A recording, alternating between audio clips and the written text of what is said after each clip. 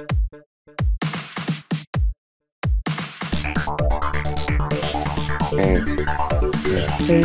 Hey there. This is Sarah. It's Brian. Hey. Wow. And we're here doing the Pixel Pushers podcast thing. Yeah. Without Where can you pixels. find us? Oh, you can find us now in all places that podcasts are grown and launched. Spotify, Google Play Store, soon on the iTunes Store, and, you know, all those kind of places. All those. And on our website. But today we are going across the country again to Broomfield, Colorado, up Mile High, right outside of Denver, and we're talking to Jeremy Moore. He just received his doctorate in education with majors in innovational leadership. and he is a doctor of education at the University of Colorado, and he's going to talk to us about college. Yeah, college life or lack of. During COVID-19, Yep. Talk about those campus parties, you know, all that stuff. We're kind of wondering, how is college working during this whole thing? And coming out of it, as everything is reopening, how is it going to work? Why don't you go ahead and push us into the conversation?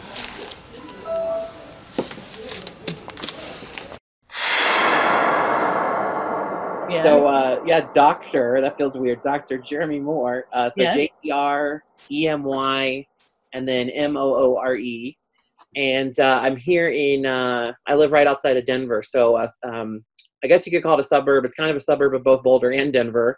It's in Broomfield, Colorado.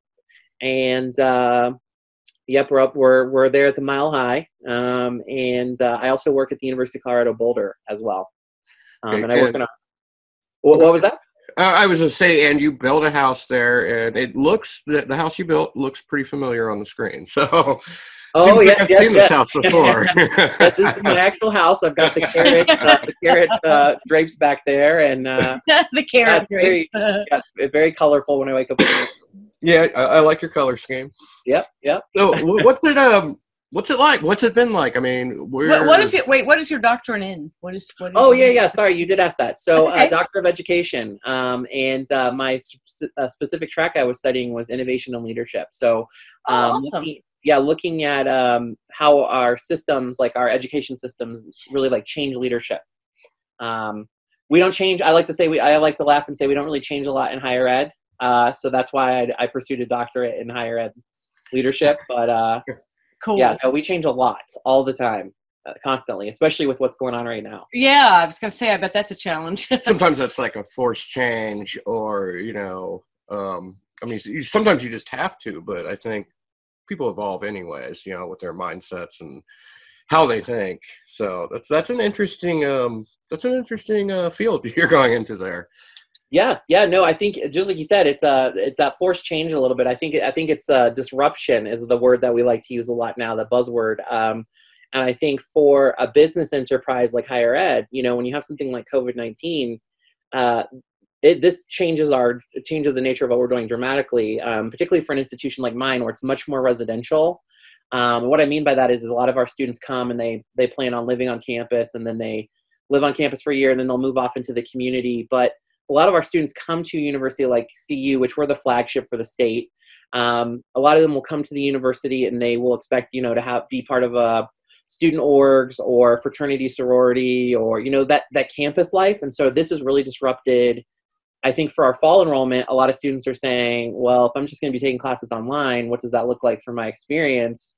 And my doctorate was actually completely online through Arizona State. So I felt like, you know, when I chose to do an online program, it was very strategic because I felt like a lot of our programs and delivery of programs was going to be moving a lot more online.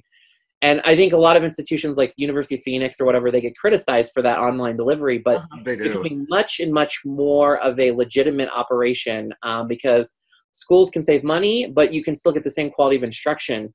Now, some people might argue with me on the quality of instruction part, but I truly feel like you can get, I mean, I had classes with the same faculty that taught in the in-person program. And for me, my classmates were global. So I have classmates from Singapore, Mexico, all over the United States. Neat. So I benefited from their from basically their experiences, because I got experiences that I wouldn't have gotten in an in-person setting. So you don't actually have to have that separate foreign exchange thing. You already Yeah, have. exactly. Yeah, You that's know, awesome. like back in the 90s and like even early 2000s, I remember University of Phoenix, because they were starting to do their online thing and they were kind of ahead of the curve on it. But people were just like, whoa, online. You know, there were businesses at that time that couldn't even figure out that they needed a website.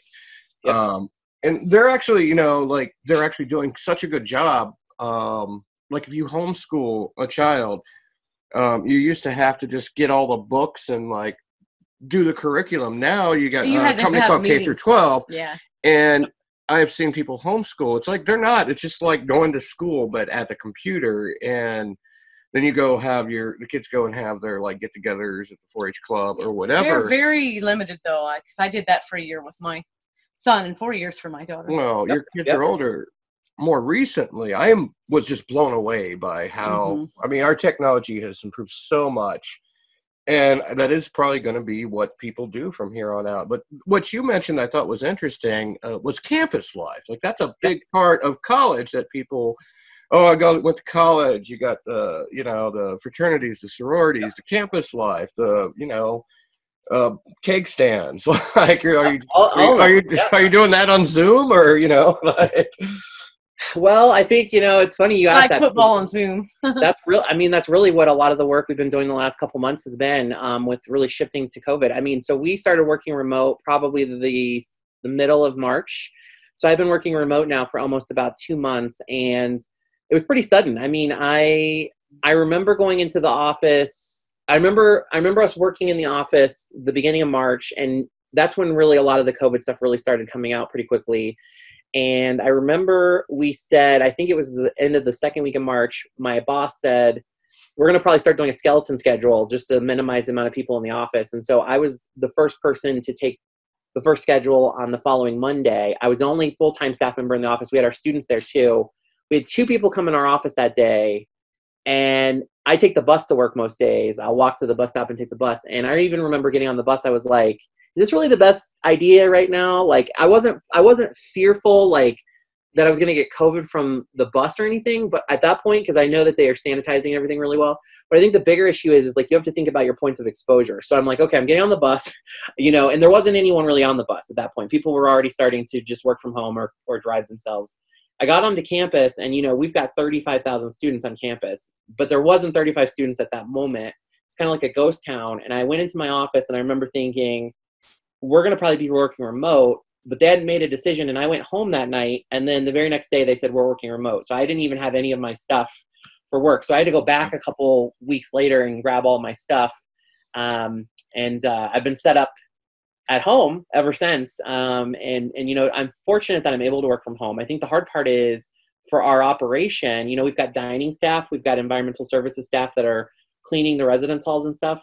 A lot of these folks, they can't all work from home. Their jobs, some of them have to be done in person. They're essential staff. So I think the university has really been trying to work hard to figure out who can work from home and who cannot. And then for those who cannot, they've been trying to do administrative pay to help equalize the experience a little bit, because people still need paychecks. We still have bills to pay. People have mortgages. They have kids. You know, they've got food they've got to buy. And we had the stimulus, you know, the CARES Act and everything and all of that, but that only goes so far, you know. Yeah, it's not like even a month's rent, you know. I hear a lot of people are using it on just to pay for food. Mine all went to a brake job on my car, so Yeah. it was that, you know. Yeah.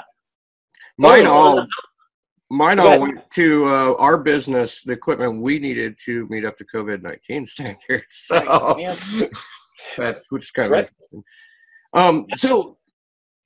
So what is Colorado like? I mean, every place we talk to, like everybody's kind of like in their own little world, and like they know what's around them because they can't get out and do it, and it's all different everywhere. So what is just the state of Colorado? What's your environment like as far as the COVID thing?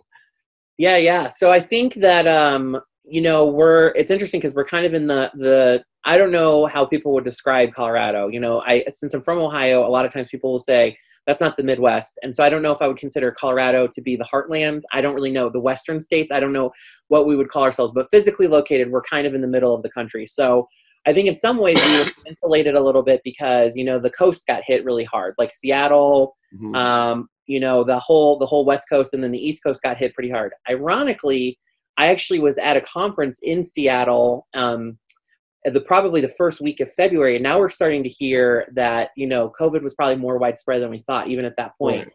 And that I remember sitting in the airport in Seattle, and I actually was pretty sick when I went on that trip. I don't think I didn't have the symptoms or anything of COVID related things. I think I just had a really, really gnarly seasonal allergy kind of flare up. But I remember sitting there and I was just like, gosh, I feel like crap. And I remember looking at the newscast coming in about some of the COVID stuff in other parts of the country. And this is when it was really just starting to hit the news.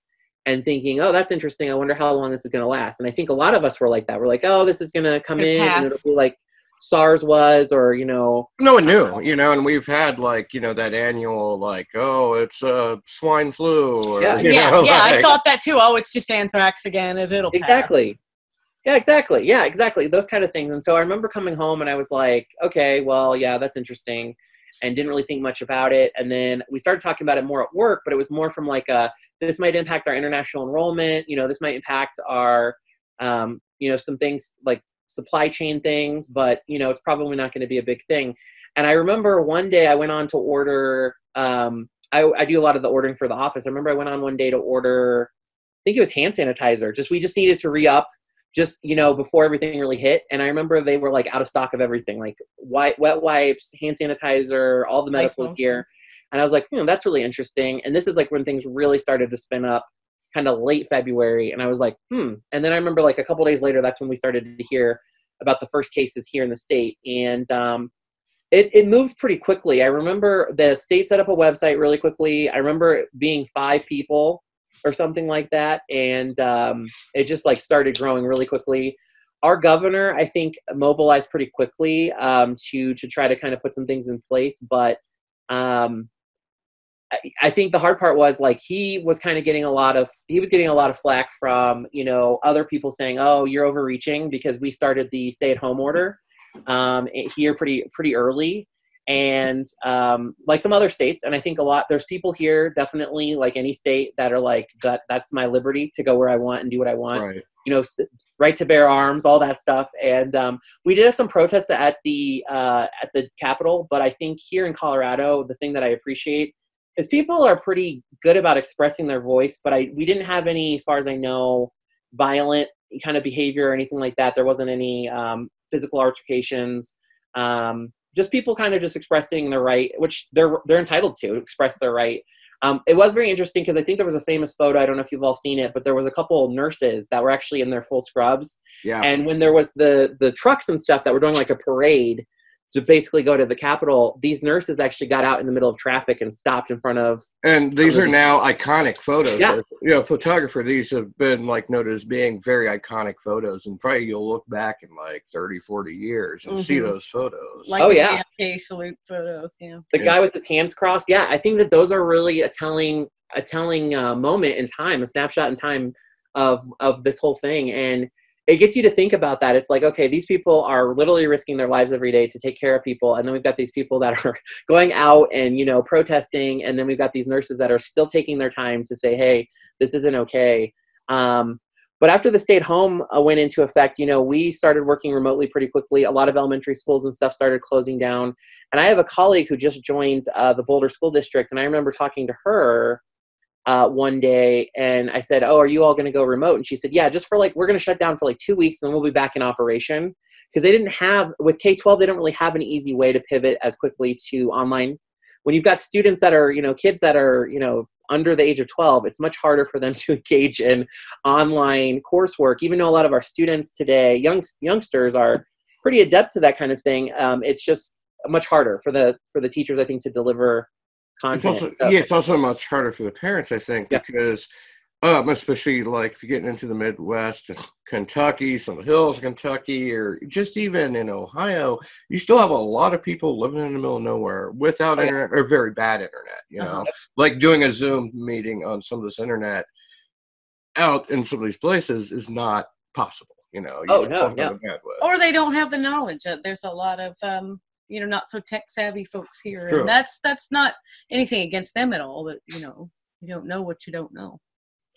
And it's the same here. And I think a lot of the school districts literally had hotspots that they were releasing out, and they have Chromebooks that they were releasing out. And so there was like a lot of pictures and things on Facebook of these points of deployment where they were giving out all this stuff. And, you know, this area, a lot of people see it as very more of an affluent area. We've got a lot of like tech industry kind of startups and things here. And a lot of aerospace industries and stuff like that. But we still have a lot of folks that are on the lower side of the socioeconomic scale. And so I think that's the hard part, is like you have to get all those resources for people to be able to do classwork and stuff on, and even for our college students. I mean, there's a lot of students that I work with and we've been supporting that don't have money for food, that don't have money to pay their rent, because they've lost their jobs too, because they were working at a restaurant or in a grocery store or something, and it's or closed. as a photographer. Yeah, exactly. Or creative. Yeah, I have a lot, like I said at the beginning of this, I have a lot of colleagues and students and things that are creatives, and yeah, their industry depends on that level of work. And we're a huge tourism industry here in Colorado, so like a lot of weddings have been canceled. Oh yes. And the national park, that's when I really think I knew like this is getting serious, when the national park closed down, because we had people making runs for the national parks and the state parks, because Colorado, people like to enjoy the outdoors. That's one of the reasons people live here. And even now, I would say one of the biggest challenges has been a lot of our trails have been overwhelmed because people are trapped in their houses all day. And then on the weekends, the common thing here is to go on hikes, to go on these. Right before I talked to you, I was like, well, you know what? Actually, I know what's happening in a lot of states. What is happening in Colorado? And I just kind of did a Google News search. Yeah. And that just came up over and over. How to avoid people without mask on the trails. So are there literally people elbow to elbow on these trails? I mean, what does that look like? Yeah, there's lots of people, and we've had a lot of issues with our students, because that's the type of the work that we do in our office. We help with kind of the relations between neighborhoods and communities and our students.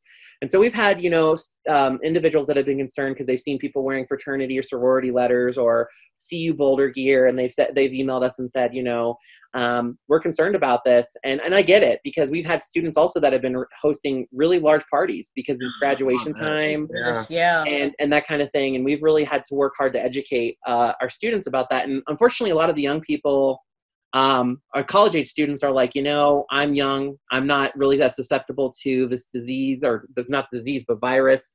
And what we're hearing in a lot of places, actually, that we're talking to people, like, definitely the younger college people were just like, it's, what did Katie say in Florida they were calling it? The boomer remover. Like stuff like that. Like, no, we're totally, it can't touch us. Yeah. So I think we're finding that not to be so true. I mean, they are more susceptible than they think. And do you have any authority with that? Or how do you, that must be hard to put that kind of thing in place with that. Because by the time you get the authority established, the parties are over. So what's that looking like? The hard part is, as a university, we have to know who the individuals are. So a lot of times the neighbors, you know, will send us a report, which we greatly appreciate, but we don't have specific names. So it's hard for us to go and have a conversation or even follow up with those folks through our student conduct code, because our conduct code applies on and off campus. So we basically, when they're part of our community, we expect them to be part of the community and part of the values that, you know, we espouse. The community at large has health ordinances. And so I think that the police department's being more judicious, I'll say, about trying to follow up with those things. But usually the thing is, by the time they've gone to, like you said, by the time they've gone there, they'll disperse. You know, they start running, jumping over the fences, rolling under the tables, all that kind of thing. And it's not just students. I want to be clear on that too. Like, we've got, you know, older individuals. I see them in my neighborhood when I'm walking, you know, that are not wearing masks. That the part that gets me is, like, you've got people that under normal circumstances would take up the whole sidewalk. You've got families of 5 walking all the way across, and that's bad under normal circumstances because you have to go off of the path. But when it's like a situation like this, where you're elbow to elbow and basically almost skipping down the sidewalk in arm, you know, each arm interlocked, it's like, y'all, this is not a good way to go about this. And people, your Ohio just came out with the y'all. Yeah, y'all. Yeah, you got the y'all. Yeah, but and I think too, it's like, we don't see as many people wearing, I don't really see a lot of people wearing masks when I go out. I am starting to see more even just within the last week or so, which is interesting. And I got my little mask here. I got my little mustache, mask. So I must ask you a question.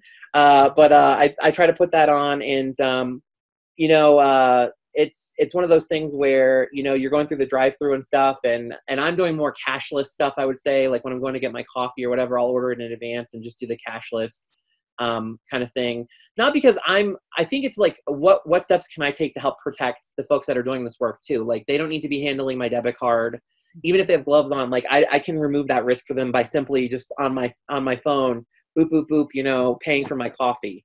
Right. So, Or a lot of them are handing out the machine with a big plastic wrap on it here, and you have to do it all yourself, which is fine. I don't mind doing the whole Apple Pay and Google Pay thing here, it's still 10 years off. You know? Yeah, Ohio's I'm not seeing about that 10 years off right. on any tech. Yeah, I'm not seeing Yep. that. So they're like, I don't know what this is. I don't even, my flip phone doesn't work for it. Yeah, there's a lot of cash exchange still here. So, okay, Colorado is kind of, just for me passing through there the handful of times I have, is kind of, I guess the city, a lot of the cities are probably a little bit more progressive. Then you kind of get out into rancher country, which is a little bit more on the other side. Right. So, like, when you get outside the city, I don't know, are you hearing, like, you kind of got, like, kind of like Oregon, where I was. You kind of get out of the cities. You get kind of the militia kind of crazy going on there. Are you seeing any of that there? I don't know that we're seeing that, especially not like some of the stuff we've seen with like that guy who was in the news. Gosh, what was it, like 7 years ago or something, where he had the whole he was like holding basically like the guy that was in Oregon that was like the whole militia guy. Oh yeah, him back in the news again recently. That wasn't far. We actually just drove through that little town, and you can see why. That town is a little. They just look at anybody who you don't live here. Keep moving, you know. Yep. No, we haven't had a lot of that. And I have to say, like, what I've seen when I'm looking at the map, because the state updates the data points every single day. And I try not to look at it every day because I feel like it's really hard when you see the numbers go up like 700 a day or whatever. We are starting to slope out. And actually the governor announced 2 weeks ago, we're not safe at home or stay at home anymore. They were calling it safe at home. Now it's safer at home. And so we're in phase 2 of a 3. He had a nice colored little chart. Wait, you're on like phase 2 of the opening. We're on phase 2 of a reopening effort. Yeah. So that's actually one of my questions here. Like when it closed down, like when everything closed down in your state, what was closed? What was considered essential? Were there weird things that you're just like, is that essential?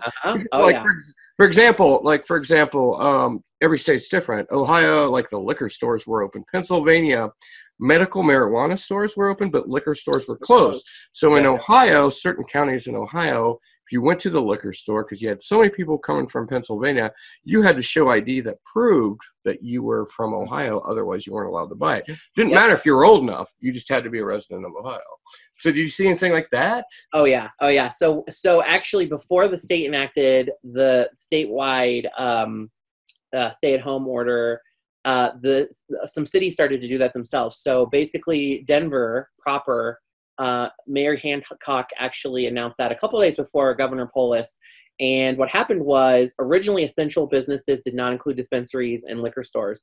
People literally made runs for those, and it actually caused a huge health concern, because now people were doing exactly what the state did not want, or the city did not want them to do. Yeah. So very quickly, Mayor Hancock said, actually, no, we're going to include dispensaries and liquor stores as essential businesses.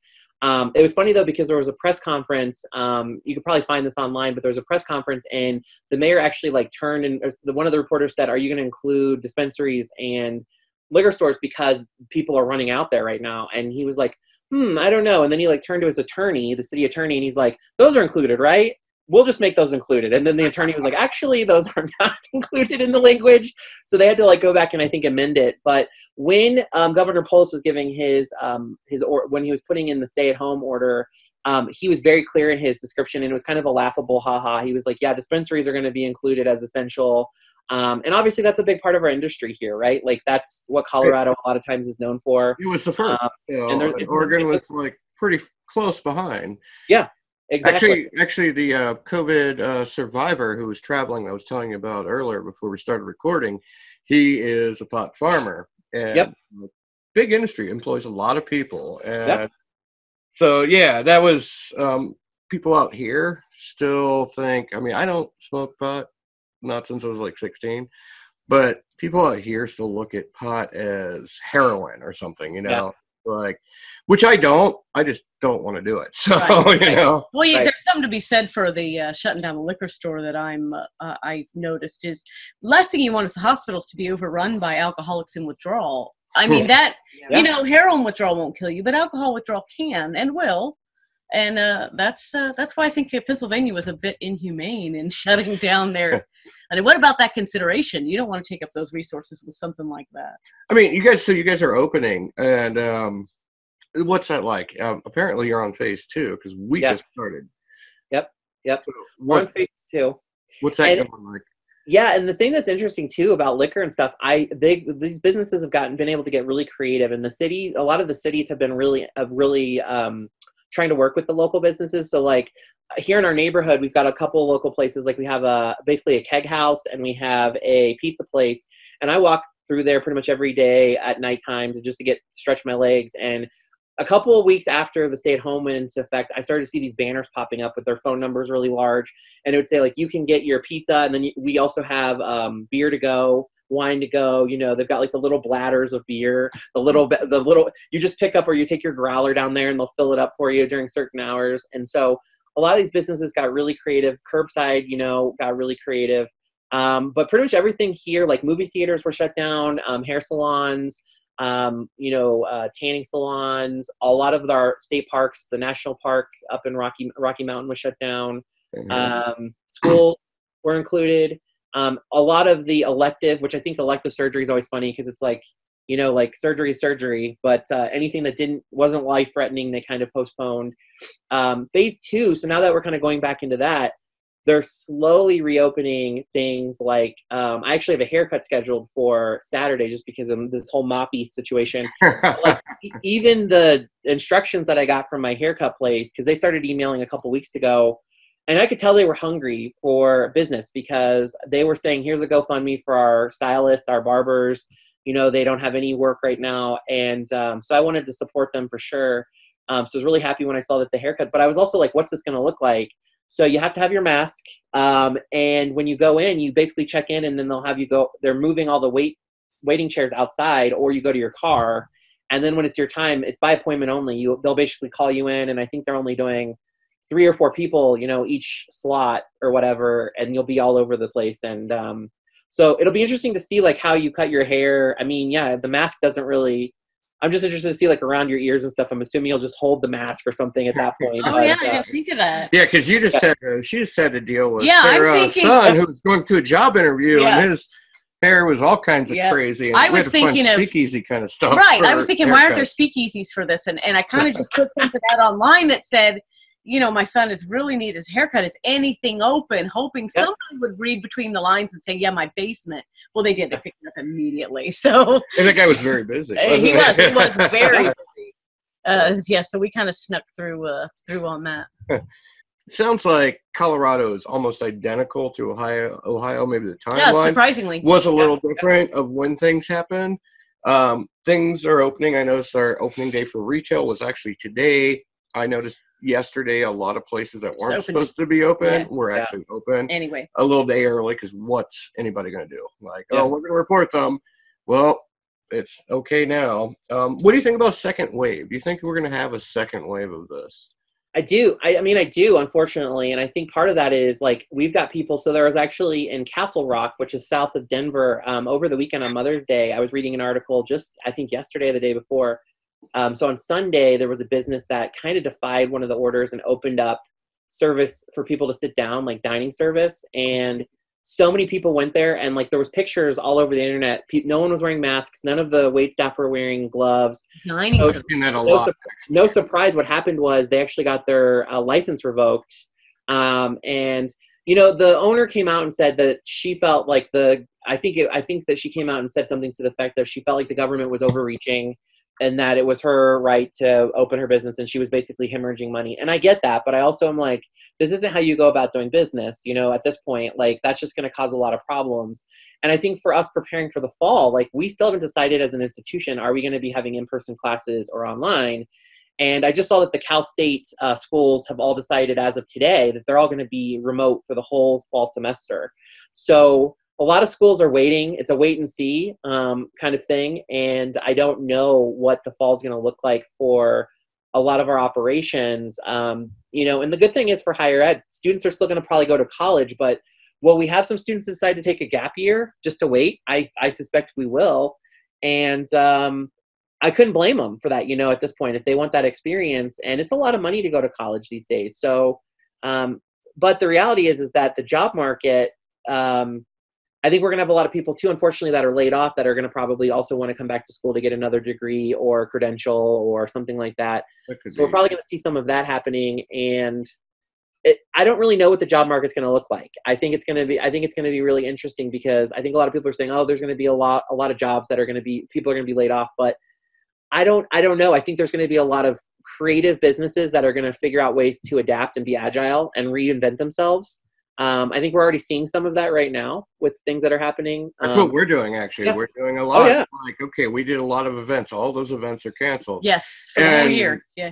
Possibly for longer than that. So, you know, we're coming up with live streaming. We have a big meeting after this about some of that. So yeah. For our business, and actually it's worked. You know, we're live streaming once a week, and just why would you watch that? But honestly, every time we do it, like we get a lead or we get something, something comes of that because. Which kind of goes to what I was gonna. You kind of just were touching on it, like. I think whenever, you know, we're going to probably have a second wave, maybe a third. I don't know. What is the world going to look like after this? I mean, we're not shaking hands anymore. Is that ever going to happen? What is this world going to look like? Yeah, I think traveling, because I like to travel a lot, and I'm kind of like having that wanderlust right now of like, what, you know, what can I do? Like the summer is always exciting. I know we talked about this, like road tripping and that kind of thing. I always look forward to that. I do think for like my colleagues, like I think mental health is going to be a concern because I think a lot of people are all trapped in right now. And like I took a vacation day. I was supposed to have a vacation day today and I took one yesterday. And it's hard to even take a couple days in a row right now because every day is like Groundhog Day. It's like I wake up, I eat my breakfast, I go on my computer, I sit on my computer, I go on a walk, I come home, I binge watch TV, go to sleep, repeat. And so even a vacation day right now, I've already done all the hobbies. I cleaned the grill today. I've been baking. I mean, there's been some really positive aspects of COVID-19. I've been baking and cooking more than ever before. Cleaned the grill. You know, I sanded down a stool and refinished it. Like things that I've been on YouTube trying to figure out new skills and things. I've been telling my students this is the perfect time to hone a new skill. Like for those, like I'm a very, very amateur photographer. Like, so I think like things like that, like looking at YouTubes, trying to figure out new skills and things. This is the perfect time to be polishing up your resume just for whatever next thing might happen. All those passion projects that have skills that you have time to do now. Like, do it now, you know, like we did I think it was the first week and a half, we went insane. Like we don't have anything to shoot. Everything's canceled because we're a video production company. So we got a box of Esther Price candy. I saw the Esther Price chocolate. I love that. With what we have in the basement. And it turned out okay, but I mean, got a dog trying to eat all the chocolate, which is very bad for dogs. And it was kind of a silly little thing. Don't get started on the peanut butter allergy. Oh, yeah, she has a peanut butter allergy. So there's a scene where she has to bite into it. Yeah, of course it was peanut butter. Everyone. Yeah. Oh. What I've noticed, especially in the last week, I've seen some of the worst human behavior I've seen. Like, I mean, I'm not talking about the people protesting or just being anti-mask, and I've just seen people, as things are reopening, people just not being nice to one another. I don't know. What's it like there with that aspect? So I was actually going to say one of the other positive aspects I've seen of COVID-19 is actually community, aspects of community. Like I've met more of my neighbors during this period of time than we were talking about this out in the alleyway the other day.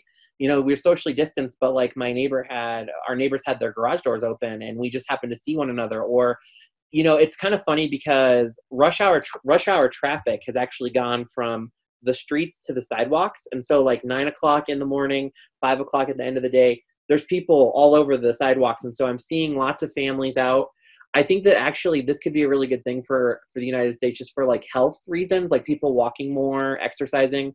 And that way, I know I don't want to marginalize the fact that this is a horrible pandemic and we've had a lot of people die, but I think that if we can get more people outside and up off their butts and like away from the computer and the digital devices, even though we're spending more time on digital devices probably right now with Zoom and things, there's positive aspects, and I think that's great. Like you said, though, I think because people have been pent up, our folks in the service industry, particularly retail, that kind of thing, I think that that's tricky. My partner, for example, works in retail, and some of the calls that I've overheard from him just working here at home, like, it's really interesting to see or to overhear sometimes when I'm getting a new, fresh cup of coffee or something, some of the things that people are saying, like, oh, somebody touched the corner of a sofa cushion, I need to have the whole sofa returned because of COVID, you know, like that kind of thing. And it's like, it's a little probably overkill, right? Like, you know, or like people that are like, I've created a whole decontamination zone in my house, you know, if anybody,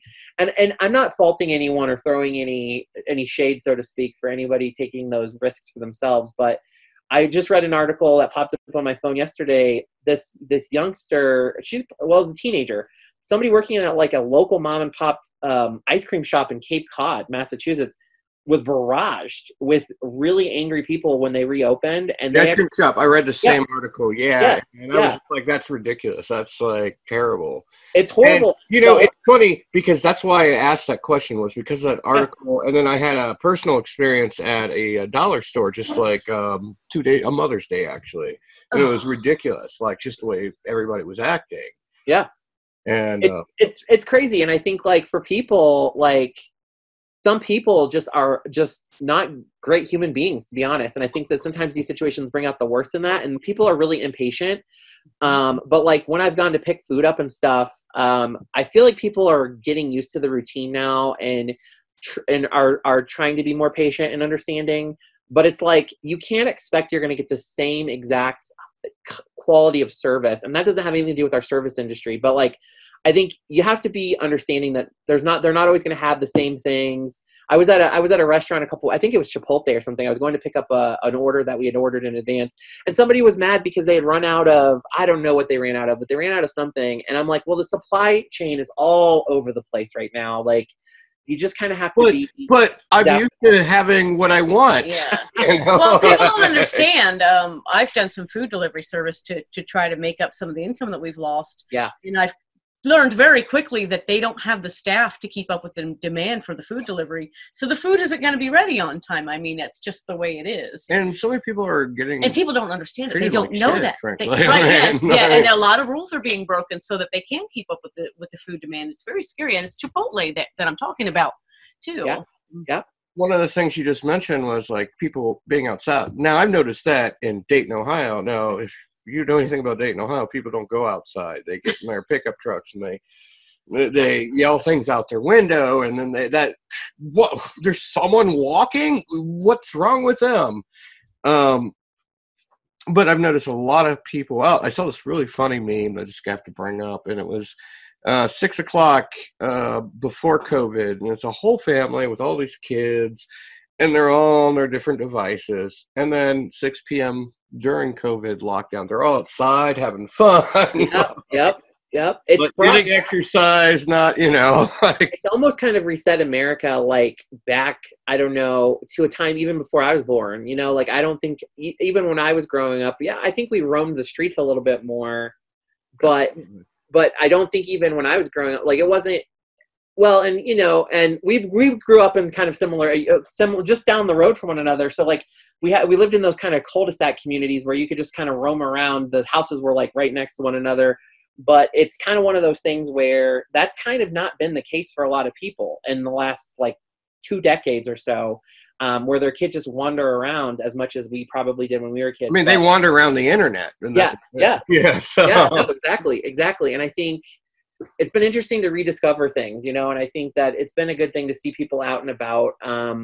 And like I said, I think that this could be a really great thing. And I think if we take away some of the health practices, like washing your hands regularly, walking more regularly, getting up, those kind of things. I've been trying to have as many standing meetings as I can. I'll be like, hey, instead of Zooming, can I call you on the phone and put my AirPod in or whatever and walk around the neighborhood with the dog or something? And that's been good. I've also found a lot of the meetings I had, like, do we need to have all these meetings? Some of them aren't. Right, Yeah. exactly. It's like, this was not. I was like, please don't make any PowerPoint presentations. Exactly. So I think there's been some positives. Unfortunately, we've seen some negative sides of humanity out there. And people get scared, and I think they tend to pull within and get really selfish and stuff. But I have been watching The Walking Dead since the beginning, and I feel like this is not The Walking Dead. We don't have people like militias out there, taking over places, and the doomsday preppers. I remember when this all started, they were interviewing these people who have like the doomsday prepper bunkers and stuff, and the people who build them. They're like, yeah, business is going to be through the roof. And I'm like, like, it's one of those things. I think, we've been lucky we haven't been hit with a pandemic like this in a really long time. And I suspect there'll be another. Don't you think like for the doomsday preppers, like they were ready for the Cold War, they were ready for missile attacks, they were ready for this, that, and uprisings. I don't think anybody really thought a germ would be the thing. You're not going to take your gun and go shoot the germ, No, you're not. You're not. But there's people who think you can. There's people who definitely think a bullet's going to kill a germ, and that kind of thing. And it's really interesting to think about that. But it's really showed weakness in our society about how, it showed how interesting how, like the bus system and stuff, like all these things are so dependent on, and we're very much an individualistic, that is the word I cannot say, individualistic society. There we go. I finally got it. We're so much of that type of society that something like this really is interesting. And even wearing masks, like we're very feisty against that, not wearing that. And it's such a norm in places, over in like Japan and stuff. It's been really interesting to see how we've had adapted to something like this. And places with smaller epidemics, like you said, Japan, you notice a lot more people are wearing masks. Even though that epidemic was over, before this pandemic, you will see a lot more people wearing masks. And it kind of came the norm, and like, you don't have someone going up and wanting to shoot people about it. So no, you don't. But I think the other thing is like there's definitely colleagues and friends of mine and other people I've seen on the internet. Like there's definitely different types of people that are being impacted very disproportionately with COVID. So like individuals of color and things, marginalized groups, like putting on a mask for those types of groups or people can definitely be very different because of just like some of the things that have happened with the police and some of the police brutality. So like, and unfortunately the situation that happened just last week with the runner and in the community and that kind of thing. And I think so these things impact people very differently. And so it's interesting when people do make judgment about others and why they're doing something or why they're not doing something. We have to remember that we're all different, our identities and things are different, and it impacts people very differently. All right, so that was Jeremy, University of Colorado, Doctor of Education at University of Colorado, right outside of Denver. Pretty interesting conversation. Oh, yes, like definitely. A lot of things I didn't even consider, I mean, we're getting older, and college is kind of the furthest thing from our mind. Except for those student loans. Those are pretty, lifelong. And, tune in next time when we will have something for you, and we'll tell you about that when we figure it out. Yeah. In the meantime, visit us on wedovids.com, SarahBennettPhotography.net, and we are found where all podcasts are grown with good soil. That would be Spotify, Google Play Store, and where are the cheese sticks? Apple, iTunes.